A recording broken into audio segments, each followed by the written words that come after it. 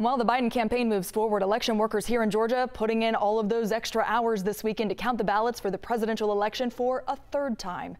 This comes after President Trump requested a recount last Saturday. Yesterday, Fulton County resumed its recount after taking a couple of days off for Thanksgiving. DeKalb County said right now they're ahead of schedule and they will take today off and resume again tomorrow.